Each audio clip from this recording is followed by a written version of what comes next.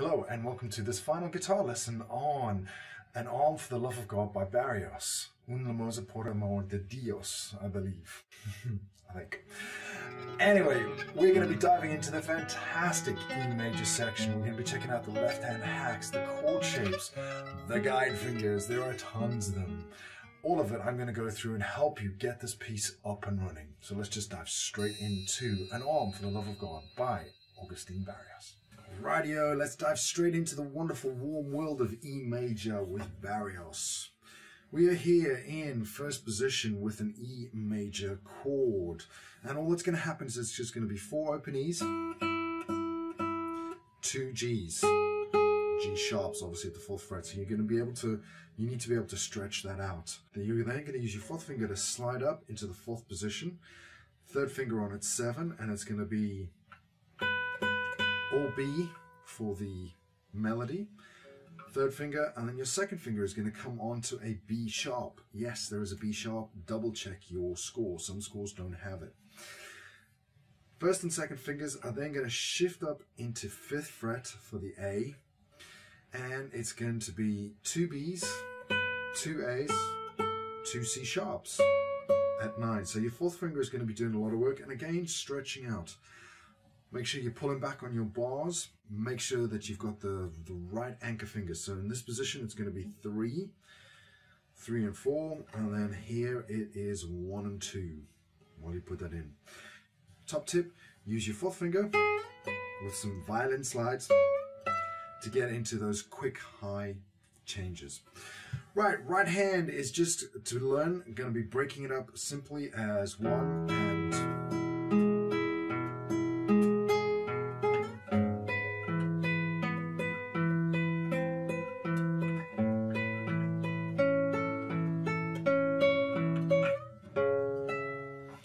Make it super simple with the right hand.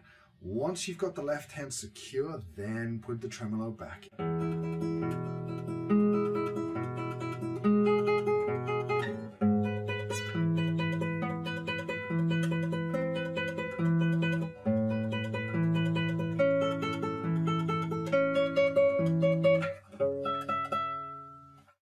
that is the way to tackle the first 3 bars of this section. Right, welcome to the next 2 bars. Now, I suggest you fully get this under your fingers because this is quite challenging. We're up here at 9 now.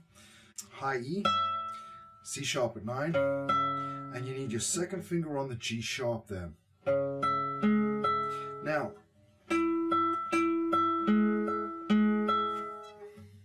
back to the knocking motif that is found throughout this piece, which we haven't had yet. It's the first time we get it. You need to really pull back. Whether you like it or not, that E is underneath the really crappy bit of your finger. So there is a good possibility if you don't get into position properly, that is going to happen, and it does frequently. So make sure it's not on your knuckle. From this point, I suggest pre-preparing your 3rd finger, because your 3rd finger is going to slide into 8 for the A sharp, and then 1 is going to be down at the C sharp, and then you're going to stretch out a little bit for G sharp, F sharp, and then you're going to pivot on those 2 fingers. This bar is a lovely example from Barrios. He does this so often in all of his pieces. He also really loves this shape. It's going to pop up again. It pops up in Julia Florida. It pops up in Cathedral. It pops up in the Chord de Soledad. It pops up a lot, so get used to it. It's one of Barrios's favorite chord shapes that he uses. So again, here we go. Break it up slowly with easy right hand pattern.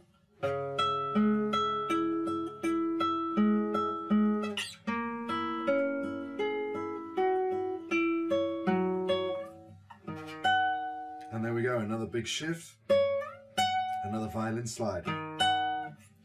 With tremolo, we're looking at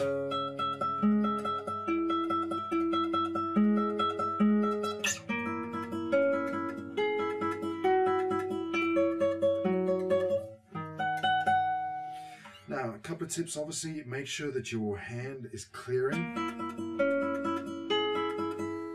If you have a look there, I'm pointing directly in, I'm not touching that string. Leaving these fingers down as anchors and then stretching these two out. Lasering ahead every time. Fourth finger, then first finger. And that is it for those 2 bars. Welcome to the next micro study. We're looking at 3 bars here. We're also looking at a lot of shifting, so you're going to need to laser ahead. We left it here at 11 and 14, fingers 1 and 4 respectively. We then have 2, 3 on at 14 as well, stretched out. You need a bit of stretching here. So, breaking it up slowly. From this point, you are then going to shift down to 4th fret with the 2nd finger on at 5. Then you're going to stay there. 3rd finger on, 2nd finger off.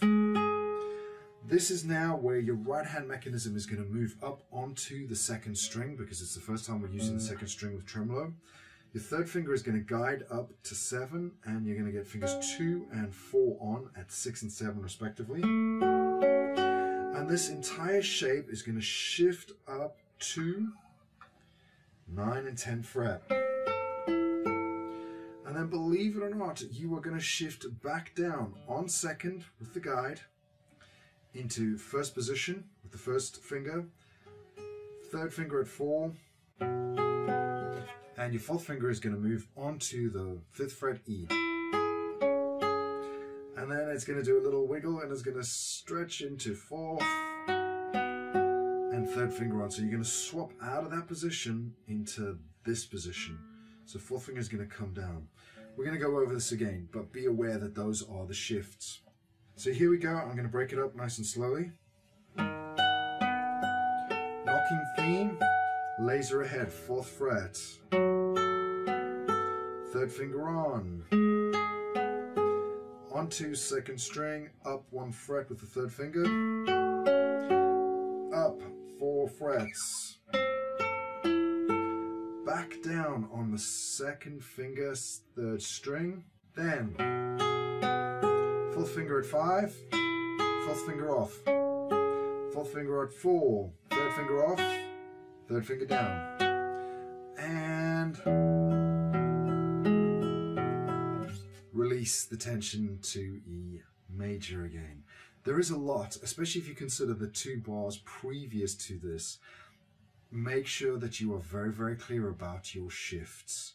I can't stress this enough. Guide fingers are going to help you immensely in this section. Rightio, here we go.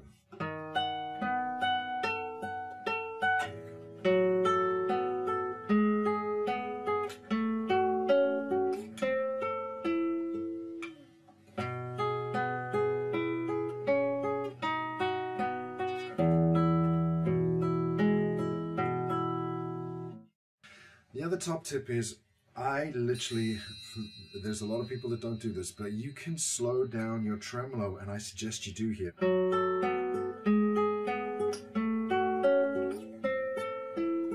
You can pause there. And then give it back in the next bar, or the next 2 bars. Rubato is a thing, it is possible here, we're in the romantic music mode here.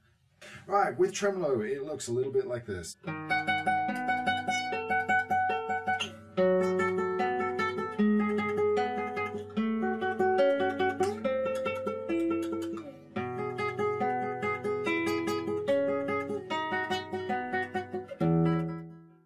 The next micro study is going to be nice and easy. It is back to the top opening material.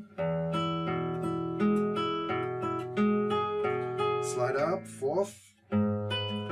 This time we have G sharp, 2nd finger, and then your 2nd finger is going to do a dance to B sharp.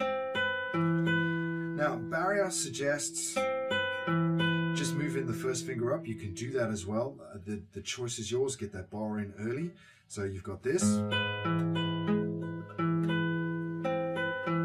or this. Either way, try and keep your 3rd and 4th finger on, which I just didn't do there. So hopefully you heard that. And then we are going to go into the A major chord again. Fourth finger off, fourth finger out. And we're going to stop there because you're going to shift down into 7th fret with a 4 and a 2. So all together with tremolo, this looks like.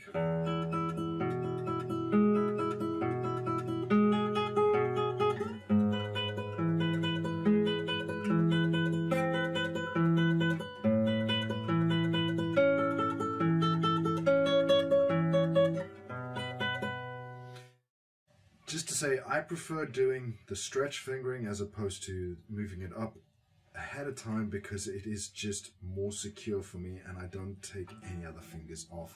But that is an option for you to discover. Alrighty, so we left it off here at 7th fret with the 2nd finger and a 4th finger.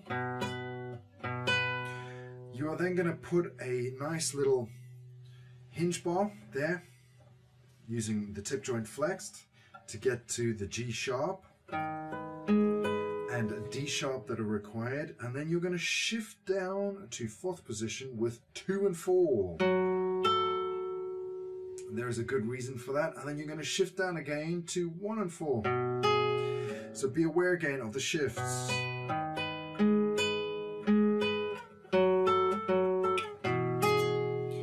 Which is what we're doing in this section. Breaking it up with easy right hand pattern.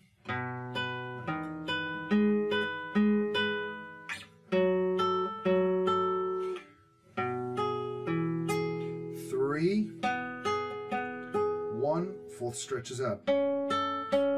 So that's the change there. It's a quick shift with your 4th finger, and we're going to leave it there for the next bit because again, we just need to build this up in tiny, tiny chunks with tremolo.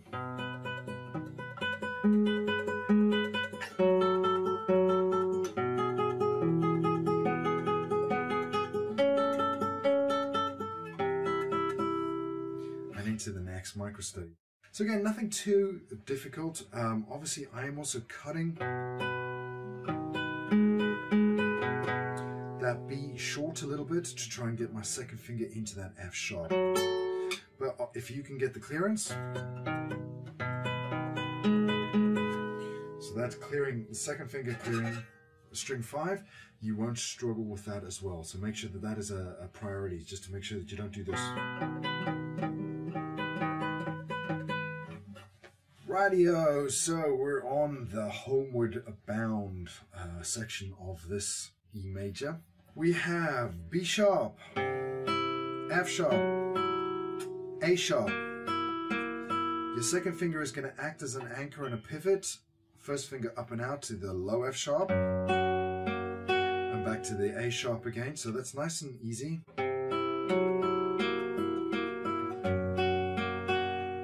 And then your 4th finger is going to go onto the G sharp. You're going to stay in 2nd position with that bar. 3rd finger up. Double Bs. And then 3 and 4 are going to slide down into 2nd position before we go back to E again. Lovely, lovely 2 bars. A fantastic sound.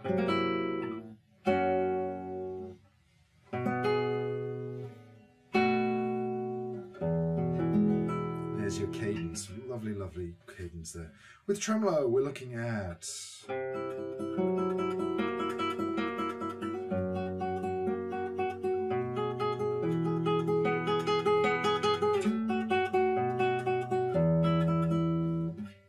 quick interruption here. I hope you're enjoying this video. If you are, consider hitting the like button and maybe even subscribing to the channel. There is a ton of content just like this coming your way. Right, let's dive straight back into this fantastic E major section. Alrighty, so here we are. We're back to the knocking motif, the top of the piece. It is a complete and utter circle now. Barrios knows exactly what he's doing. I am going to give you some options. I do not play this in the standard way. So this is the standard way.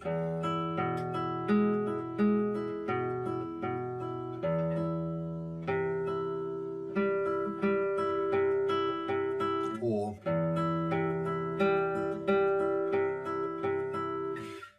fine, not a problem. that is your choice. But if you're going to switch to what Barrios has fingered, I think he uses a 2/4. I would suggest you go straight into that. So this is my fingering. It's a bit of a stretch.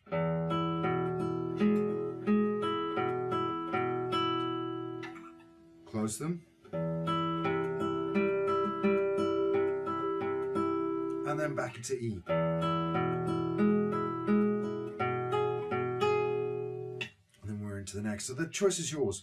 But the main thing is we are back at the beginning with the opening motif. So super important to make something of it. With tremolo, it sounds like this.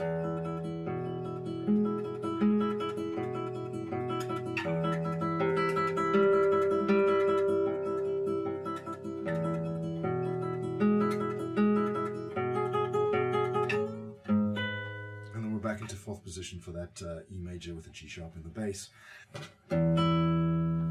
Alrighty, so we left it off at 4th fret. So again, opening motif, 3rd finger at 7, 3rd finger at 6 for the G sharp. Now, here are the things. There is a possible way of playing this differently. Here is the first fingering variation. You are going to shoot up with 2 and 4 to get that B and high E. Then try and get the 3rd finger down for the G sharp while your 1st finger is moving into an E. So that is option 1, as it were. Option 2 uses an open string.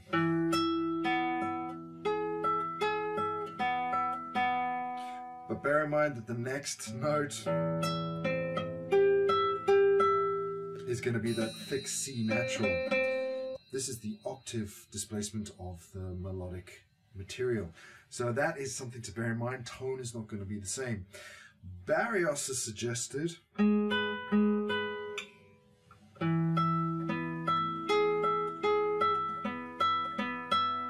that is his fingering, which is more than achievable with a very quick flick of your 2nd finger. So we're going to leave it there for that, because that's quite a challenging bit to do. Let's have a look at this with tremolo.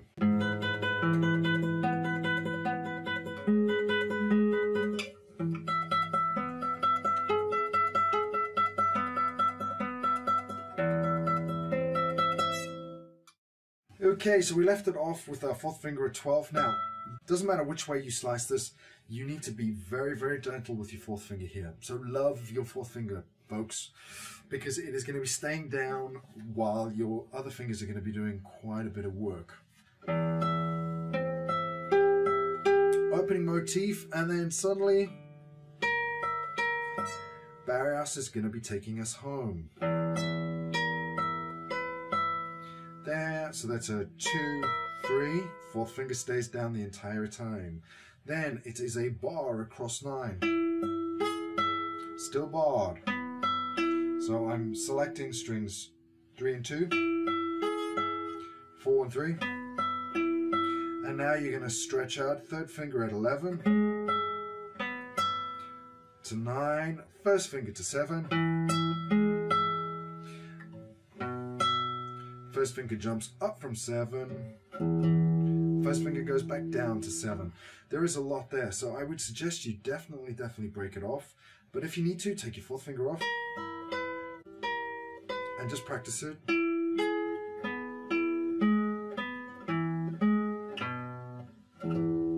Like that.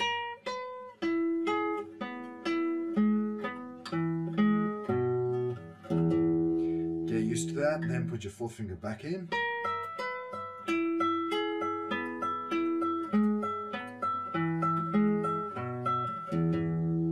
Leaving that 4th finger down on the end so it's tied over. Try and make sure that it rings out. And then with tremolo.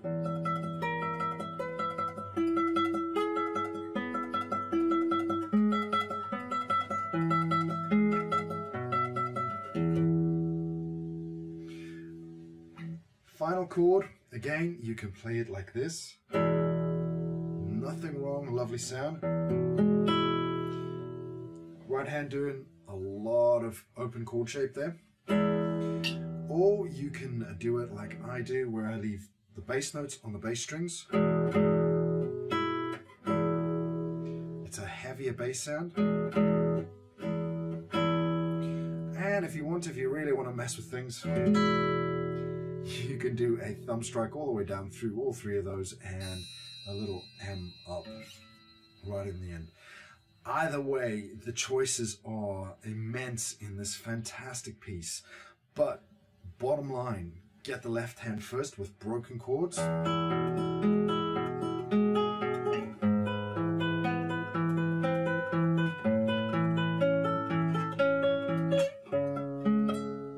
And then put your tremolo in.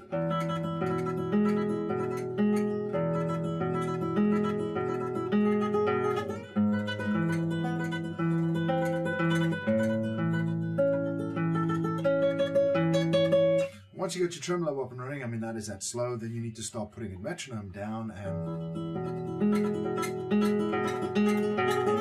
starting to speed up with it. Bear in mind, and you can hear it there, my nails are way too long for tremolo. I haven't trimmed them today, which is one of the reasons why I've done this. The last couple of videos they were trimmed, so there's not as much. The nail noise is intense with long nails. Once you start speeding up.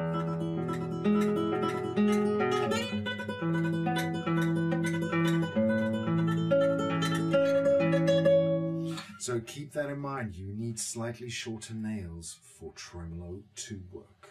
Thank you very much for staying until the end. This has been brought to you by ClassicalGuitarRocks.com, where there are a ton of lessons just like this ready for you.